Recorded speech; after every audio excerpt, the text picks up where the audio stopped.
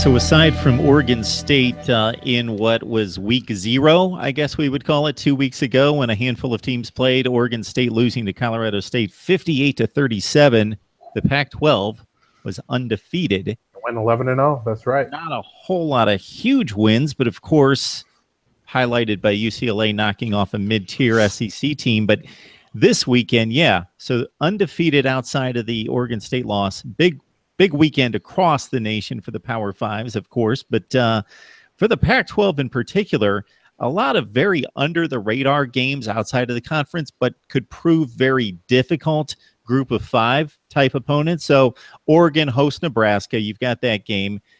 Utah at BYU. Boise State at Washington State, as you guys mentioned. Minnesota goes to Oregon State. Arizona State's got a difficult game with San Diego State at home. Arizona takes on Houston. Yep. So some tricky games for the lower tier of the Pac-12 and trying to hold up conference pride against the group of 5. Yeah, not gonna be undefeated this week. That's for sure. Because of USC and Stanford playing each other, but not going to be undefeated outside of the conference either. There are some folks who are going to get tripped up there. Those are some great contests though, and we're going to learn a lot about the conference in week 2. What does it look like? What's the pecking order going to be? And who actually has a chance to make some noise? It's going to be fascinating. Yeah, and also I'm interested to see if some of the teams we're expecting to be the bottom dwellers can kind of elevate themselves. Because right now the Arizona schools are not looking exciting. And so would you say they have Houston and San Diego State? That could be 0-2 for the conference right there. Totally agree. I don't expect either of those teams to win. Yeah, PJ Fleck and Minnesota coming out to Oregon State. That's just an interesting matchup just in general. It's like the tier C squad Rose Bowl game. That's a return trip from last year. Gary Anderson's got to be a little thankful for Kevin Sumlin, because Oregon State didn't do much in week 1, but they were abysmal in week 0. So, Sumlin took a little bit of the heat off of him because, man, they look bad. Nebraska and Oregon is just that feels like it could be a wild one because you're just not really sure what either of those teams are. I got to tell you, the Ducks look good though. I was hoping Taggart couldn't pull them back together that quickly. They look terrific.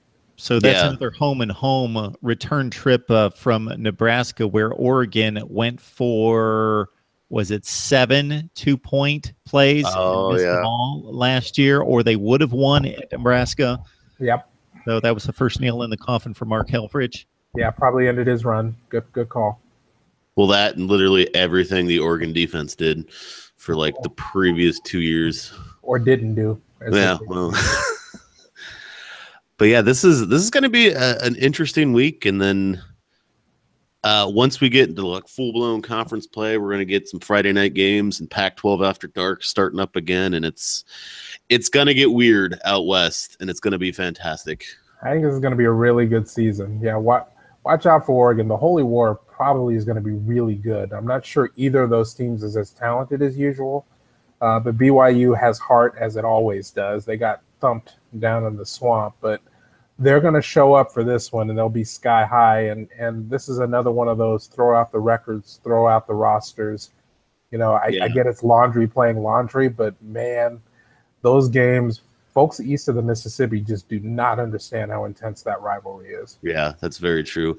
And it's weird having like an intense rivalry week 2. Like, could you imagine, not that I'm comparing them on the scale or scope, but like, could you imagine if Alabama played Auburn in September? Like, it would just be weird. But week 2 out of conference, like, you're right. That's a very passionate and emotional rivalry game. And that thing could be a nail biter. One team could come out and just clobber the other one. Yep. It could go lots of different directions. Yeah, that thing can get pretty intense pretty quickly. And it's in terms of its intensity in September. If you want a little taste of rivalry week from Thanksgiving, you do well to watch that game if you can find it on TV.